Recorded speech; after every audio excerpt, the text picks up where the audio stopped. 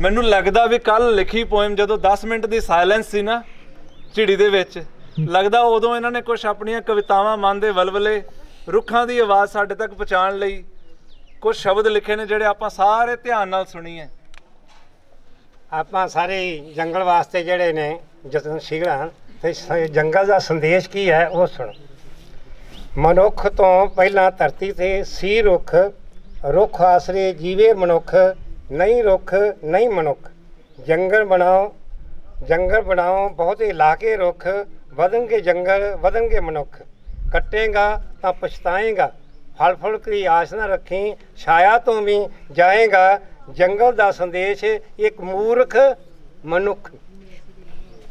अच्छा बूटे के इतने सरदार जी पूछ रहे सी बूटे की इंपोर्टेंस की है, ये वैल्यू की है। ये दोवें गल्लां आपां ध्यान नाल वेख लईए तो आपां बूटे सारे ही लाउण लग पांगे।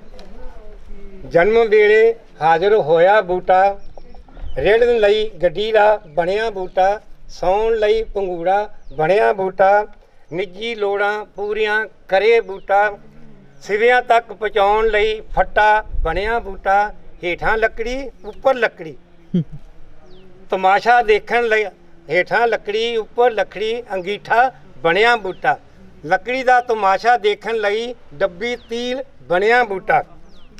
फिर दोहां हत्थां वालिओ लाओ दोहीं हत्थीं रुख, धरती हरी हो जे मां दी कुख, सब नूं उच्ची आवाज़ देवे बूटा।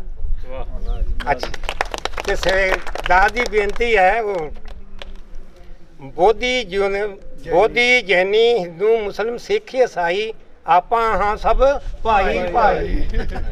नहीं भाई भाई दी ते बनना सी।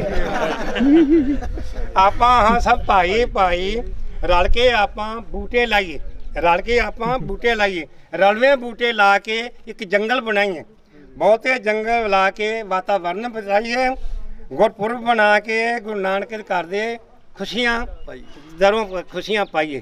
वाहिगुरू जी का खालसा बोले